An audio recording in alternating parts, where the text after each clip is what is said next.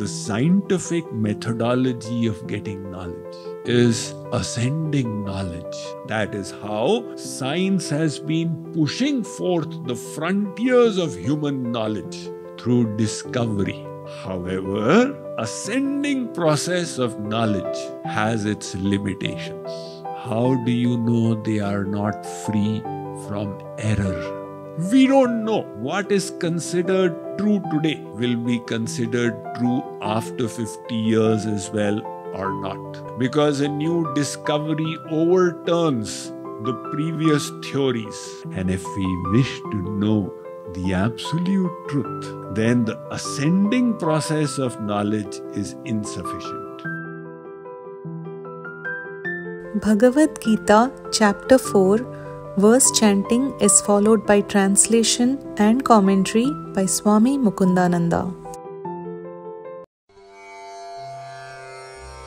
Evam parampara praptam imam rajarshayo viduhu sakale gneha mahata yogo nashtah parantapa. O subduer of enemies, the saintly kings thus received the science of yoga in a continuous tradition. But with the long passage of time, it was lost to the world.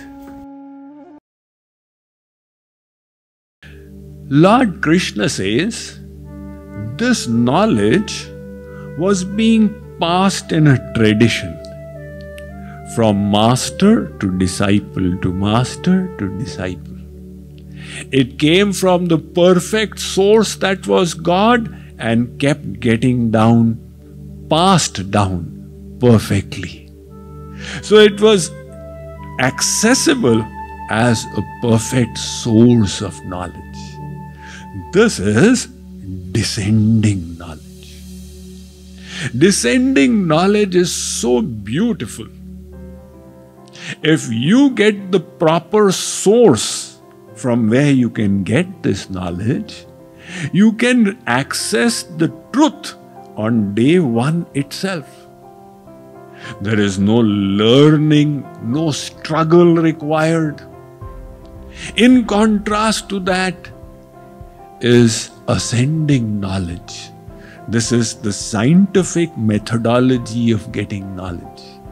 Where you say, I know this much today, then tomorrow I know this much, day after tomorrow I know this much.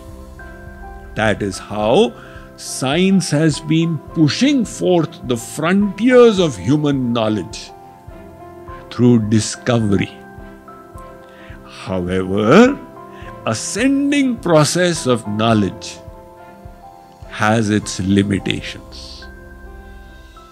We don't know what is considered true today will be considered true after 50 years as well or not. Because a new discovery overturns the previous theories. Like, for example, in the time of the Greeks, the atoms were considered the tiniest indivisible particles of nature. You could not go smaller than the atom.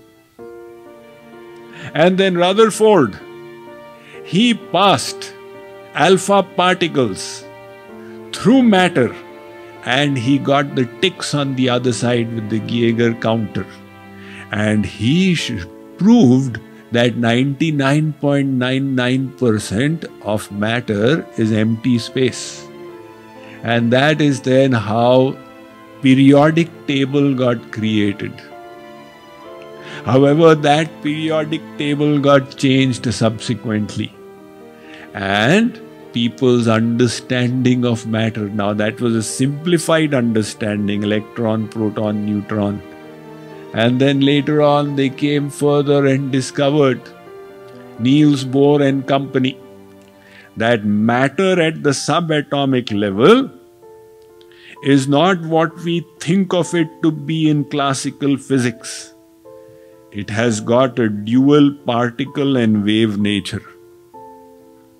And at any time you cannot predict whether it's particle or wave. If you do, then you cannot predict its location. That was Heisenberg's principle of uncertainty. So when Einstein heard this, 15 years ago, he had propounded his equation E is equal to mc square in the year 1905. And the 1920s, Niels Bohr and these quantum physicists, they came up with a new theory. So Einstein said, my every attempt to reconcile the new kind of physics with our classical understanding has failed. It is as if the ground is being pulled from under our feet with nothing to fall back upon.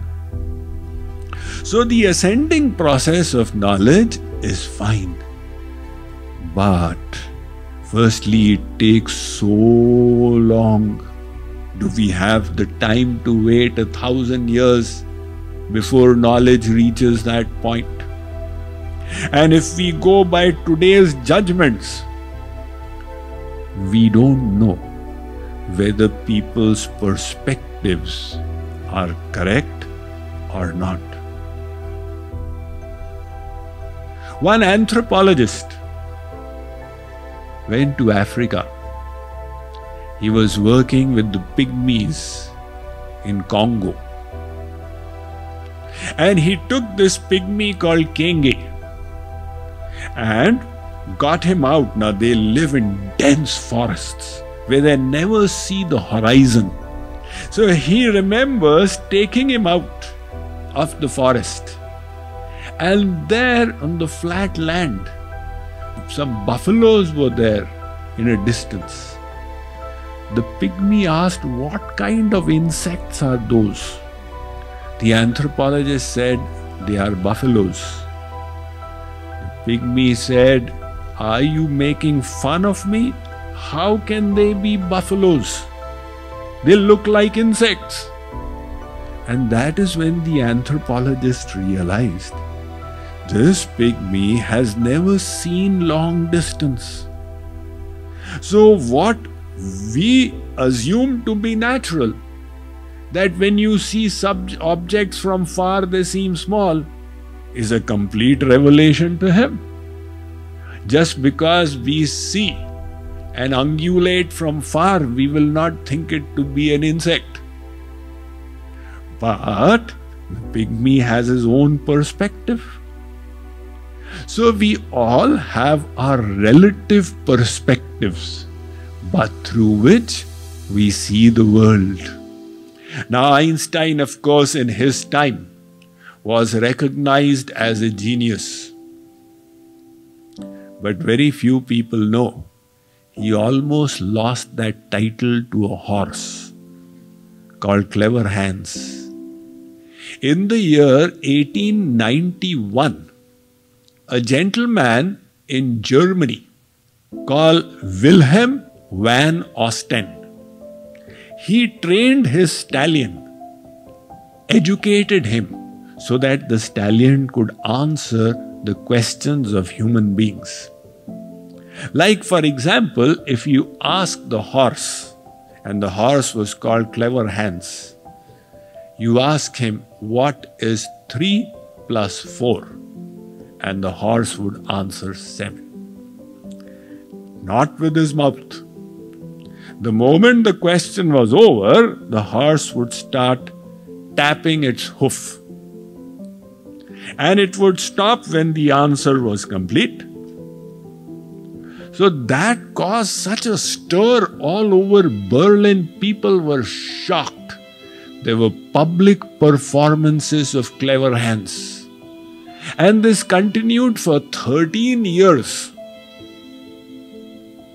Of course, he did not get all answers right, but he knew far more than any other creature on 4 legs did. So then one professor in the Berlin Psychological Institute, he sent his assistant called Oscar Fungst to go and check it out. And Oscar Fungst observed something strange. That if Mr. Austen, the horse trainer, did not know the answer to the question, then the horse also did not know the answer to the question. And if this trainer was behind the horse, then the horse did not know the answer to the question. So slowly, he discovered that the horse was actually not understanding what Wilhelm van Osten was saying. But the moment Wilhelm van Osten spoke a question, he used to bend a little. And the horse used to observe that and would start tapping. And whenever the answer was complete, unconsciously, he would straighten up and the horse would stop. The deception was so subtle, it was not intentional. Austen was not a cheat. And the horse was only observing its master's behavior and responding to it. So this is the subjective way in which we all look at the world. Now you may laugh at clever hands, but all of us are stuck in our little paradigms. And if we wish to know the absolute truth, then the ascending process of knowledge is insufficient. Every year, thousands of self-help books get published in the market. How to think positive, how to give up negative, etc. They are all good, they are all useful. But how do you know they are not free from error? On the other hand, if you adopt the descending process of knowledge, the problem gets solved. How did you learn physics? You went to a teacher who knew, and to the textbooks that were written by the teachers. So on day one itself, you accessed proper knowledge and started reading it.